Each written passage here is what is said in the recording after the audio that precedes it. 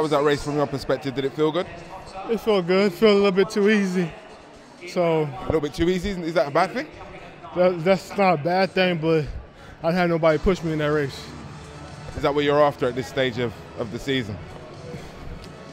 This is my last indoor race before the World Championship. I just got the 4x4 World Championship, so it was pretty easy. Were you disappointed not to make it as an individual for the World Indoor Championships? Track and field, you don't get disappointment because at the end of the day, more races at the end of the day.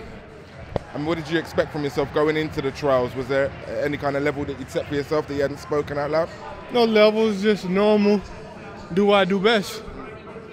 How do you set up your season when there isn't a major championships in the summer? What's priority for you?